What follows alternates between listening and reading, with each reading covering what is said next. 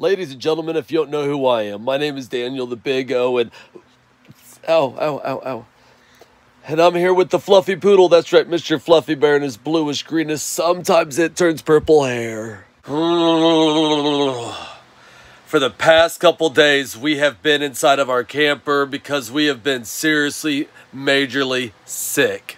If you didn't watch the video the other day, you know, where we had to go see the doctor, I'd definitely check out that video. It's just getting worse and worse, and I'm waiting for the results. They should be coming in anytime today. A lot of you may ask, like, really, what is going on? I have like something going on with my lungs. It's like there's water in them or something. It doesn't feel good. It's making me cough a lot, and it's shortness of breath. It sucks. But instead of, you know, staying inside the camper at all times, I think the Fluffy Poodle needs to get outside and get a little exercise in.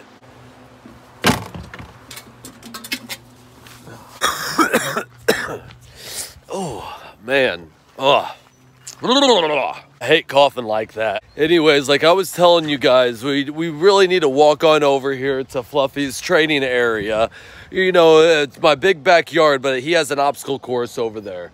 We're going to go over there and just do a little bit of training because we still need to exercise our service dogs mentally or physically every day. And we're going to show you how, even though you're sick, you don't have to move far, you don't have to do much, and your dog can still have fun. During this training, I'm going to sit right here and show you guys that you don't have to go far to do some simple and amazing dog training.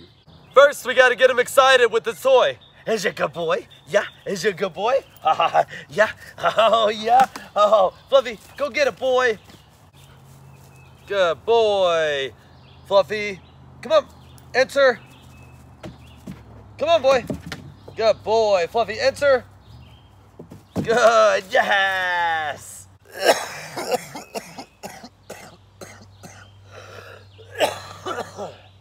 Ouch. Forgive me. I'm sorry.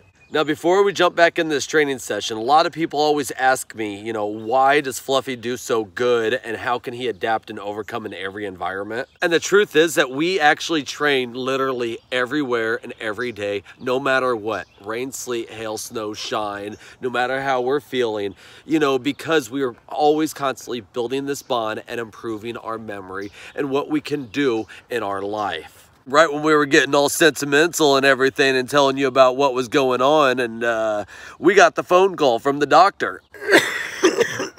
Ouch. The phone call went like this. Yes, sir. Yep. Ooh, I didn't expect that one. Am I gonna be okay? Do they have medicine to fix this?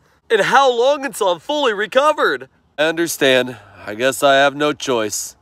Thank you for your help, and God bless you. So basically what the doctor said is I have a severe case of pneumonia, and I definitely need to be going back in and getting some further tests and making sure I'm okay and taking the medicine that, you know, is going to be prescribed.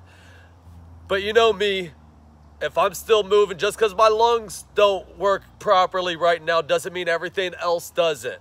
So let's use our mind and try to, and our body, and utilize the things that we can to still have fun and build this relationship. So let's just jump right back into some training. Fluffy, come on, boy. Enter. Good boy. Enter. You want to go that way again? Come on. Good. Yes. He's a little more excited when he has that toy. Come on, Fluffy. Who's a good boy? Out. Good. Sit. Good. Down. Good. Heel. Good. Under. Lay down. You know you don't sit when you're under. Good. Stand. Good boy. Touch. Good. Stay. Yes. And there he goes and gets it, and he comes right back. In a controlled manner. Out. Good. Touch. Good. Place. There you go. It took him a second. All right. Break. Yes. Good. Come here. Out. Good.